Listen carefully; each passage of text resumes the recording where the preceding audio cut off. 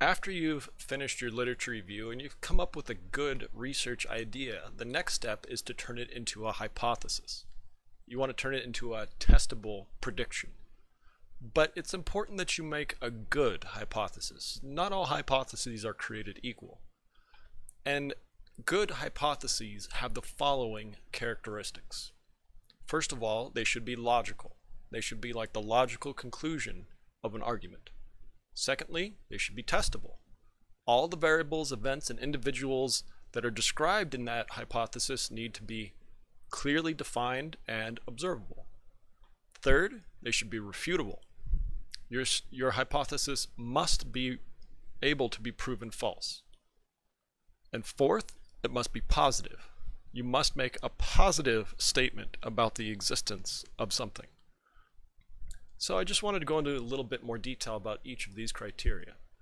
Now that first one, about how hypotheses should be logical, well, just think of it like this. You know, the research, the literature review, the research that's been already done, that's like the premise.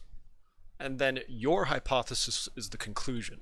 So it's like everything's leading up to your study. Your study should make sense based upon what has come before. So yeah, it should make a lot of sense to the reader as to why you want to test this idea. The second criteria, that your hypothesis should be testable, that seems pretty obvious. You know, the most important aspect of science is that we can observe and measure things. And you have to be able to observe and measure everything in your study. In psychology, we like to test hypotheses related to constructs. So if you do want to do anything like that, you need to include an operational definition, of course.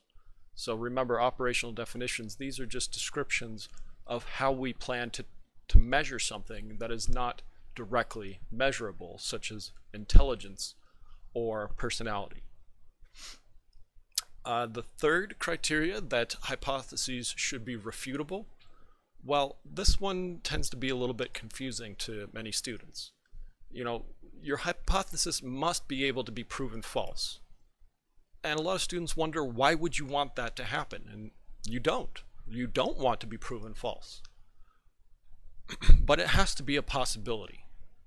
And to make a long story short, the whole idea here can be summarized as if failure isn't a possibility, then success is meaningless, right?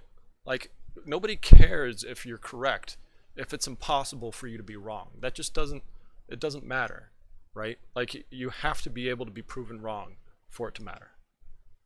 And then the fourth one, that your hypothesis should be positive, that also tends to be a little bit confusing.